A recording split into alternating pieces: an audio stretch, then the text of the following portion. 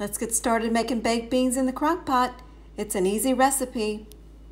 Hello everyone and welcome to BistroBuzz TV, and today we're going to be making baked beans in the crock pot.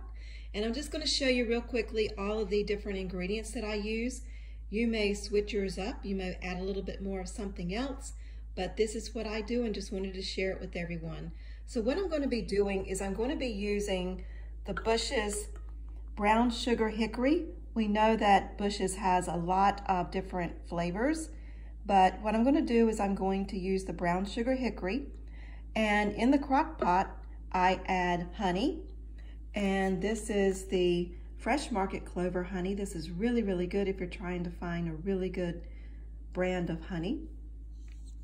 I also add celery that we've already got cut up. There are 2 hot dogs that I'm going to be adding as well. I add a little bit of ketchup, a little bit of molasses, a little bit of light brown sugar, mustard, cinnamon sugar, ground cinnamon, also a little bit of the Sweet Baby Ray's honey barbecue sauce, applewood bacon, and then green pepper, yellow pepper, and the orange pepper. So I'm going to go ahead and get started. What I do first is I open up the can of brown sugar hickory beans. I place those into the crock pot, and then I slowly add each of these different ingredients. So let's go ahead and get started. All right, let's go ahead and go through each of the different ingredients that I've added so far.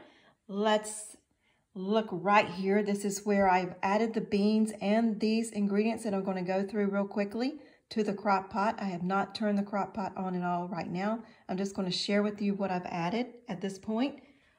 1 can of the Bush's Best brown sugar hickory beans. This is the 28-ounce can.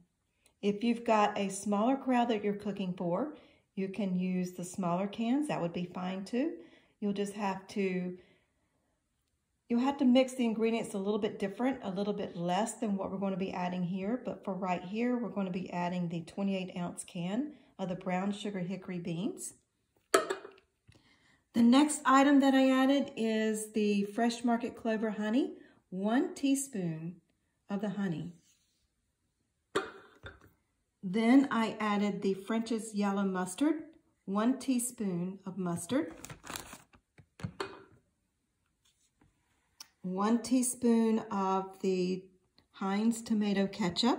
And you can use any brand that you want to use of these different products. It's just that these are the brands that I normally use. So this is the brands I have in my kitchen. So 1 teaspoon. You'll next want to add some cinnamon sugar. And I just add a 1/2 teaspoon of cinnamon sugar. 1/2 teaspoon of ground cinnamon, 1 teaspoon of the Baby Ray's honey barbecue sauce, and then 1 teaspoon of the Grandma's molasses. That's what I've added so far to the crock pot. And what I'm going to add now is the celery. This is about 5 stalks of celery. Then I'm going to add the peppers. This is 1 green pepper, 1 yellow pepper, 1 orange pepper. I'm going to add 1 teaspoon of light brown sugar. I'm going to add 3 pieces of applewood bacon, and I'm going to add 1 hot dog. So we're going to cook the hot dogs, we're going to cook the bacon. We're going to add those to the crock pot. I'll get that started. But for right now, I'm going to go ahead and mix up the beans. I'm going to place the crock pot on low heat right now. So let's get started. So now I'm cooking the bacon to go into the baked beans. And what I use is the Power Air Fryer Oven 360. I love this. I can't tell you the last time I used my oven in the kitchen. I use the Oven 360 for everything. And what I've done is I've added the bacon on a piece of tin foil on the pan that comes with the Oven 360. And then I select bake on the control panel, 350 for 15 minutes. I tell you, I love the Power Air Fryer Oven 360. This is the greatest thing ever I've added to my kitchen. I just love it. Like I said, I don't know the last time I turned on the oven in the kitchen. So what I'm doing is cooking the bacon, and then next we will add this to the crock pot with the baked beans and the other ingredients that I've already shared. And then we will cook the hot dogs the same in the oven 360. So let's give this a little bit of time and we will be back. The bacon is cooked, and you can see it is a little bit more crispy than what you may like it, but please go ahead and cook that to your liking. What I do is I cook it a little bit more crispy so that when I break it into smaller pieces, put it into the crock pot with the baked beans, that it does have the crispiness like the celery does. So I like just a little bit more crispy, but like I said, if you like it a little bit less done and not as crispy, that is good. So just cook that to your liking. So what I'm going to do now is take the bacon, break it into smaller pieces, and place it into the crock pot. I'm going to share a little tip that I do with the bacon.